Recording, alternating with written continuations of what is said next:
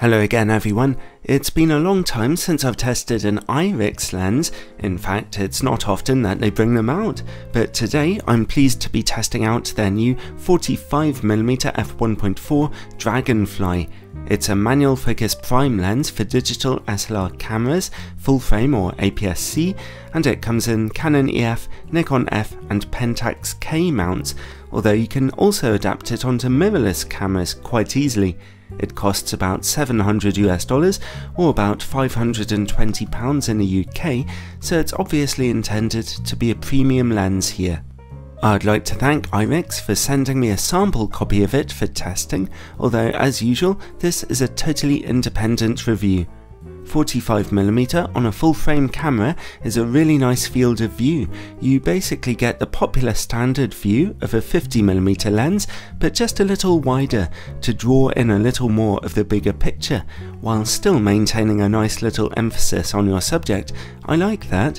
This particular lens is manual focus only, which takes a little practice and will slightly slow down your shooting, but you do get a camera controlled aperture mechanism and full EXIF information transmitted to your camera, as well as focus confirmation to help out a little. Let's look at its build quality then. The lens is rather big and weighty, weighing 2 pounds or just under a kilogram, but the build quality feels absolutely excellent. It's all based on a metal lens mount with a weather sealing gasket. In fact, Irix advertised the lens as being very well weather sealed overall. The focus ring is nicely rubberized with a cool looking ridge to make it even more tactile. That focus ring turns incredibly smoothly and precisely. It's a real pleasure to use. As you focus more closely, the image zooms in a bit, as you can see here.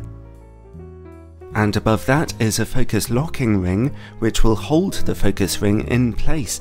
That tends to be more of a useful feature on very wide angle lenses, but still, if you're doing landscape photography, you might use it to lock the lens to infinity, or it might be useful if you're doing stop motion animation or something unusual like that.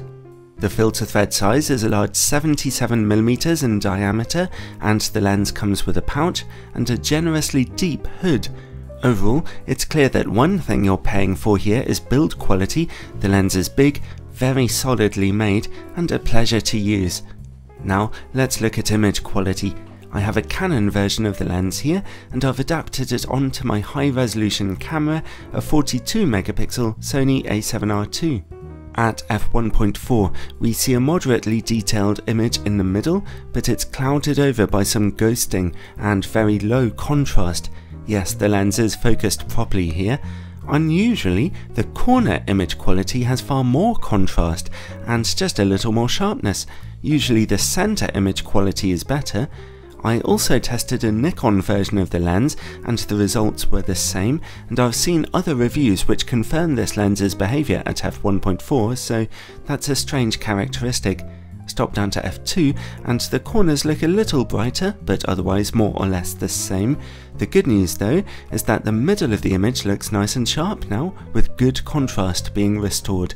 Stop down to f2.8 and image quality in the middle looks perfect now, and the corner image quality looks very slightly sharper than before, with just a tiny little edge of purple colour fringing. The image quality stays this sharp down to f11, stop down any darker, and the effect of diffraction will begin to soften your image. So the lens is nice and sharp across the image frame from f2, which is great to see, although we're still left with that unusual problem of the image quality at f1.4, softer in the middle than in the corners. That's a little disappointing on a premium lens. Now my APS-C camera is on loan to a friend at the moment, so let's take a look at the lens's distortion and vignetting on full frame. The lens projects almost no distortion, which is good to see. Vignetting is just moderate at f1.4, the corners do look a bit dark, but not quite as bad as on most competing 50mm lenses. Stop down to f2 and those corners brighten up a little, and at f2.8 the vignetting is pretty much gone. So it's a relatively good performance here.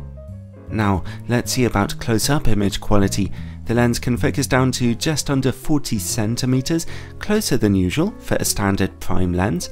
At f1.4 we continue to see that contrast problem, but at f2 contrast improves, and at f2.8 close-up image quality is very good. Let's see now how well the lens works against bright light. The lens performs fairly well. We lose some contrast, but we don't see much flaring, and what there is looks nice and soft. Finally, bokeh.